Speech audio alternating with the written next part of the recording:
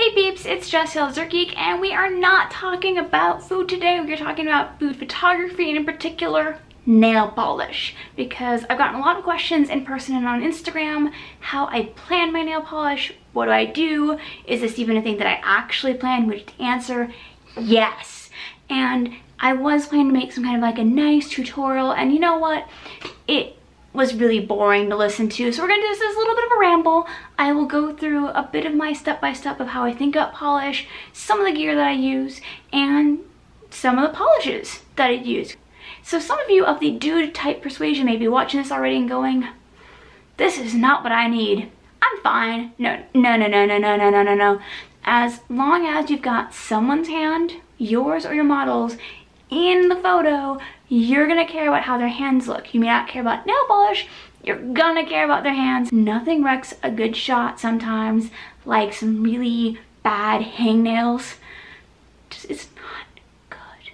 And it's fixable, and it's easy to fix, and you don't have to suffer through life with bad hangnails in your shots. So let's do this. Before we even get into nails, it's gonna be your prep. And there's actually a fair bit of prep that I do to make my nails camera worthy, because if I leave these guys to their lonesome, I get the world's worst hangnails. Number one, drink water. I cannot stress this enough. You're like, oh, this is the most obvious tip ever. No, seriously, like, especially a couple hours before a shoot.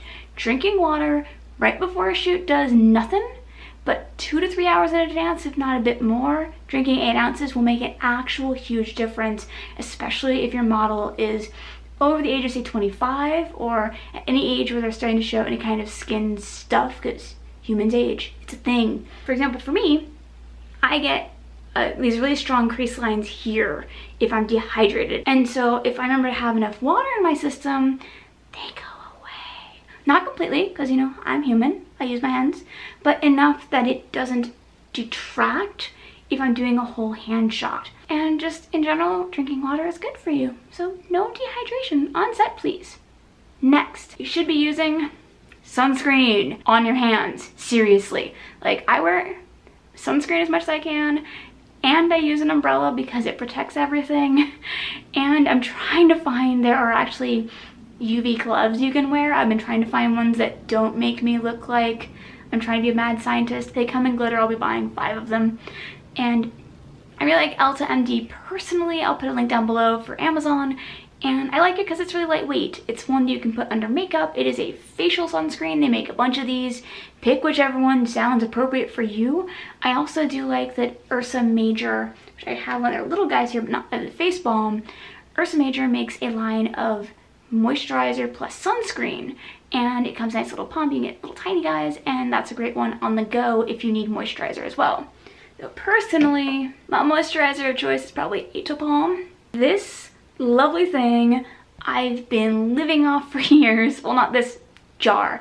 Thanks to a recommendation from Amy Morgan. I will link to her below because she is fantastic. And this stuff is, I started using it actually for my face, and it's wonderful. I don't think it really does anything anti-aging. I don't care. It feels wonderful. It keeps the eczema down. This guy is about $25 a bottle, and usually on Prime or 2-day shipping. I would highly recommend, if you buy this, buy 2 if you have the budget, because you will live in this stuff. Like, it makes my dry skin so happy, and my spouse and I each have our own because we can't share them very well. I've actually stolen his for this because I'm out. Thank you, spouse. And also, if you care about gender neutral packaging, very low scent, very light scent, gender neutral, nice and lovely. Good stuff. Now, of course, that's not actually my whole lineup of stuff. I also am a huge fan of oils. And everyone gonna tell you to use oils. I really got into Poetic Blend a while back. They're a bit pricey, not gonna lie, just I love the Timeless and Hero Oil. They feel wonderful and they're lightweight.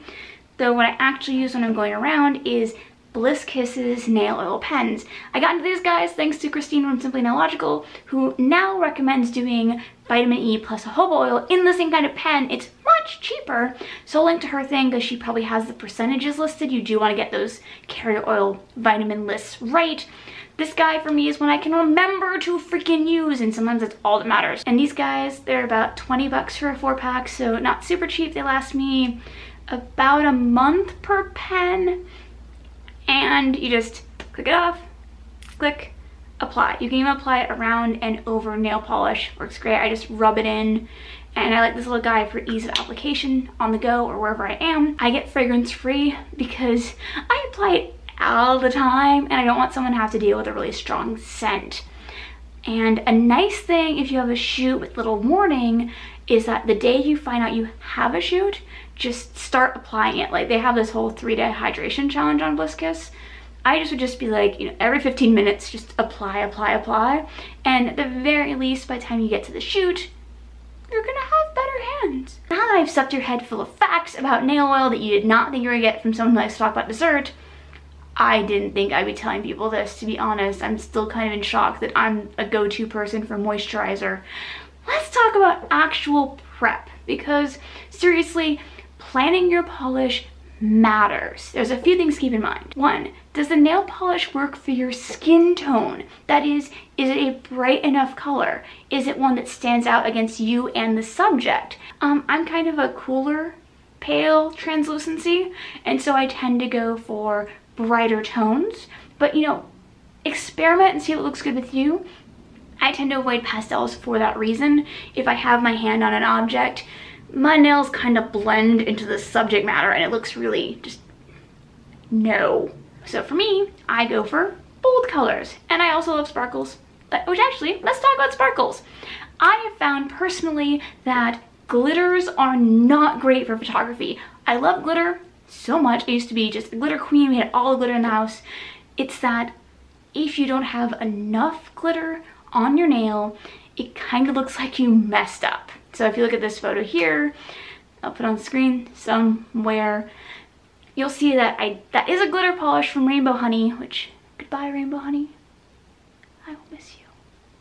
It just doesn't look right. Now I could have fished, which is a non-technical term for grabbing a bunch of polish on a sponge, get the glitter and stamp the crud out of it, but it still wouldn't have looked that great unless I got very even coverage. If you have a smaller glitter, it'll work well. What I've gotten really into are hollows and shimmers. Hollows being the rainbow holographic polish that I think are the bomb, but really I love shimmers. And these are not quite a glitter, they're kind of a flake. And a really great example of that would be Isla Polish's Dr. Rosenbeaver, which I did not think I was gonna like as a polish. And then I put 2 coats on and I was like, ah. Now, what I try to do before I go onto a shoot thing where I know what I'm gonna be doing is that I go, okay, what items do I think I'm going to be ordering? Do I know what I'm going to be shooting if it's for a client? And if I do know, then I can go, okay, here's what it looks like, and I'll sort of sort through. At this point, I generally have an idea what colors will work for things, and I might run a test. And if it looks good, great. If not, back to the drawing board. There's no shame in going back and fixing polish or covering it with something. Like, no one cares. And if you have no idea, which I do every so often, I tend to pick stuff that's seasonally appropriate. Doesn't mean I'll necessarily be right, but at the very least, it looked like I was trying to outfit coordinate, and so it's less likely to look bad on film because it matches the season vaguely. And actually, that works more than you might think. A lot of times where I've been like, I have no clue what I'm doing, grabbed a random polish that was appropriate, it looks really good. And people are like, how'd you do that? And I'm all, I don't know. And another thing is that if you are doing a bunch of shoots in a day and you like your base coat but you don't want to change it, top coats with glitter, shimmer, or multi-chrome flakies, they are amazing. So I'll often do everything in one coat of something and it'll look like I knew what I was doing. It's great. For now, I've covered a good gist of stuff. I would love to, if you guys are interested, do more of this, but we're already at 15 minutes. Let's keep going. We're gonna talk now about polishes, because I'm a geek who really got into indie polish when I started, and so my polish collection is mainly indie with a few bigger brands that are still not as mainstream. That does not mean that you shouldn't raid Nordstrom Rack, go for OPI, grab your Essie bottles. There is no shame in grabbing the polish that makes sense for your budget. As it is, my polishes are going to be a bit more expensive. They range from about $7 to $17. We'll explain the $17 one later. But that's because I have the money and privilege to spend money on nail polish. I also spend a lot of time looking for sales, and we'll talk about some pre-orders and ways to save money in these guys as we go. And as a heads up, there are going to be affiliate links. I have chosen to not include everything as an affiliate to try and make sure that you get the best bang for your buck. So I'll do my best here. Yay! Number one, my can't live without item. If there's any one gear takeaway besides nail oil, seriously, get some nail oil, that I can give you today, it is my love for peel-off base coats. In particular, I've grown to love UNT Cosmetics Ready for Takeoff. It is wonderful. Now, some little tips and tricks that I found. Number one, dear goodness, make sure it fully is dry. Number two, I like waiting at least 15 to 20 minutes before taking off a swatch, because, yeah. And number three, always put on a top coat if you're gonna be using Ready for Takeoff. As much as I love it, if you forget to put on a base coat, it's gonna be gross. It's really gummy and just, no. So, let me show you guys how easy this is. Actually, I'll do it with my right hand. There we go.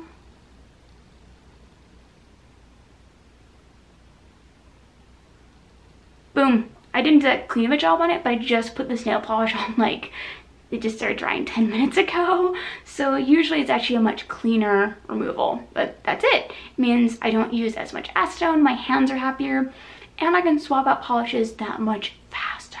So the bigger brands that I use that you'll know would be Julep and Butter London. Julep has some amazing discounts through their Maven program. I got a lot of the polishes you see from me from Julep through a Maven deal where I got 12 minis in a box free when I bought my first Maven order for, I think, for $25.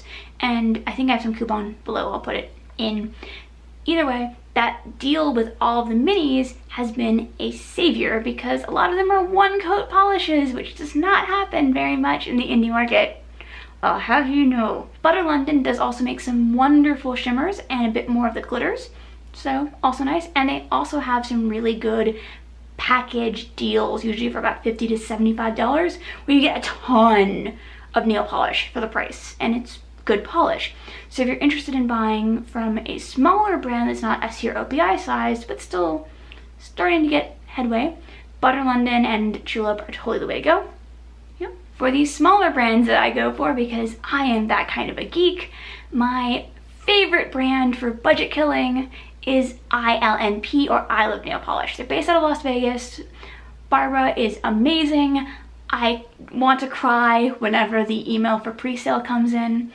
But they have two great things for their sales. One, they usually have a pre-sale each season where she drops all the prices by $1. It's great. And then also her point system is fantastic. So almost every time I've bought from them, I usually have free shipping or some other goodie because I have enough points in my account. So definitely before you buy from ILNP, make sure you get your account going because it's good. The smallest brands that I watch are probably going to be Lucky 13 Lacquer and Baroness X, who are both actually based in Washington State, and I adore them.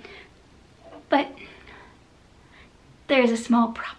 As much as I love them, they often go for polish names that I can't say on YouTube.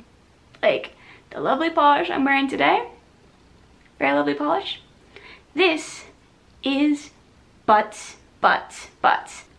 And for those of you who thought I was joking, I can't make this up if I tried. And I will say that Lucky 13 tends to have slightly safer polish names. Baroness X, I'm not even gonna show you the label.